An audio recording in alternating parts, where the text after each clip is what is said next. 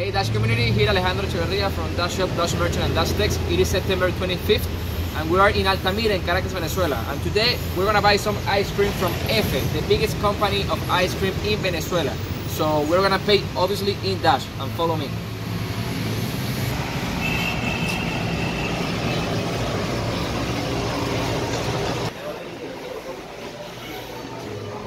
Another sticker of that here.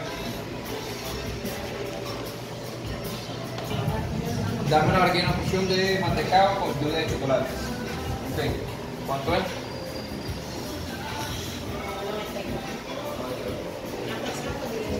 Una porción de chocolate, exacto. So I'm about to pay my ice cream in Dash. The lady is typing the amount in the POS system. Okay, so I'm about to make the payment in Dash for the ice cream. The lady already put the amount in bolívares, so I'm gonna scan the QR code. Scan the QR code. I have to put my ID to confirm the transaction and already sent. So like the other days in Subway, Papa John's, and the other restaurant, the POS system should confirm the transaction in a few seconds. Let's wait a little bit, and done. So the transaction is confirmed, and I'm gonna have my ice cream.